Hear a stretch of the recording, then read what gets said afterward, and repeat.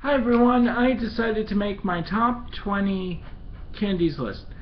For this list, I decided to make it 10 chocolate and 10 non-chocolate. Let's start.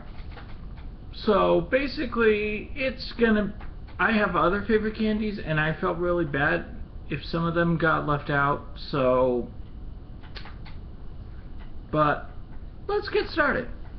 Number 10, Starburst Jelly Beans. This proves that Mars is really capable at making a jelly bean. And overall, jelly beans are my favorite candy. Well, one of them, number 1, spoiler alert, is a two-way tie. Number 9, Airheads Extremes. My friend Sean introduced me to this candy, and by God, it did not disappoint. So, kudos to you, Mr.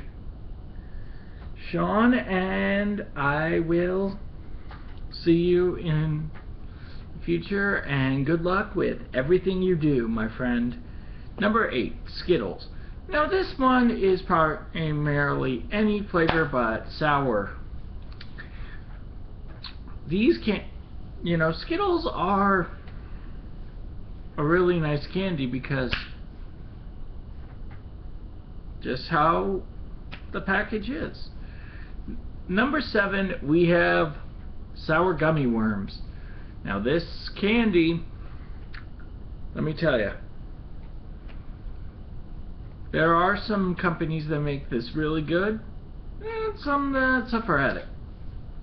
Number 6, Hawaiian Punch Jelly Beans.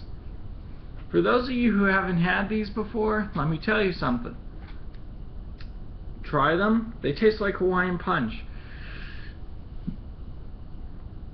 but they're not the best jelly beans out there.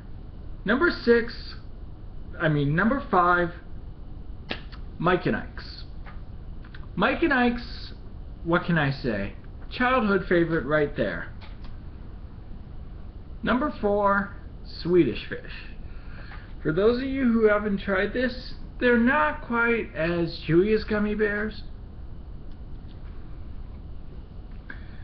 but they are pretty tasty, and I do recommend you try them because they're not as gelatinized as gummy bears are. Earning the bronze medal are Hi-Chews. Hi-Chews are a Japanese fruit chew, and if I go back to Israel, I'm bringing some Hi-Chews with me. Number 2, earning the silver medal, is Trolley Gummy X. This combines the best of a jelly bean with the best of a gummy worm. But first, before I get to number 1, an honorable mention. Anything by the Haribo company. This is a German candy company, and they really do a decent candy. What can I say? And number 1, as I said, two-way tie. Jelly Bellies and Kasugai Gummies. Neither can go wrong, and I could probably put together a top 20 list of my favorite Jelly Belly flavors. So, and I'll do that another time, I promise. But let's move on to the top 10 chocolate candies. Number 10, Almond Joys. Just as the name implies, they make me happy. Especially with that little nut thrown in, you never know. Number 9, Dark Chocolate Orange Sticks. Now, I'm not a big fan of citrus with my chocolate, but these two together, it works for some reason. Number 8, not dark chocolate covered marshmallows, but Trader Joe's Insta S'mores. Trust me, you really want to try these. If you go to Trader Joe's, find the Insta S'mores. They're next to the frozen foods. The candy is the sweets are aligned with and trust me, they are really something else. Number 7, Butterfinger. mainly due to the Simpsons commercials in the 90s, but I wasn't allowed to watch the Simpsons when I was young, but I digress. Number 6, M&M's. Basically any flavor is good. And I think I speak for every Seattleite, excluding myself. There should be a coffee flavored M&M. At number 5, Ferrero Rocher. This is a good holiday candy, and I think everybody who's had Ferrero Rocher loves them.